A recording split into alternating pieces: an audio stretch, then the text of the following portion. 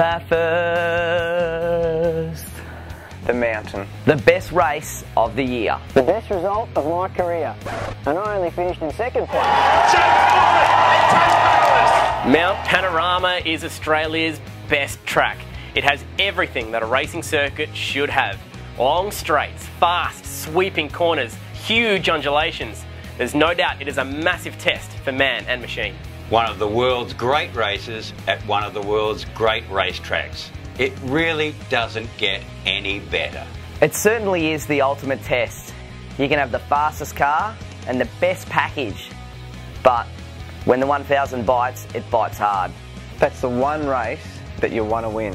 And as we've seen in the past, there's so many things that can go on during the day, anyone can win. You just have to get everything right and not make one mistake. Bathurst has produced all of the most memorable moments in Australian racing history. Jim is one of the legends of Mount Panorama.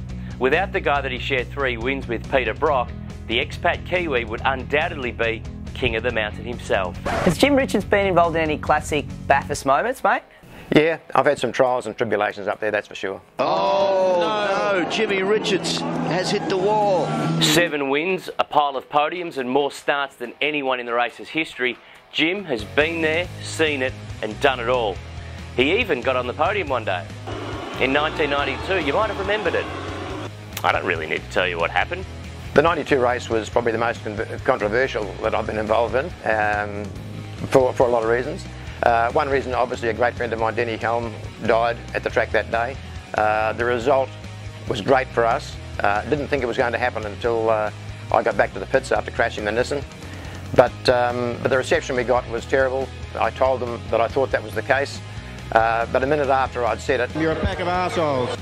we were having a 2-years back in the tent. What does Bathurst mean to me? Well, a road trip.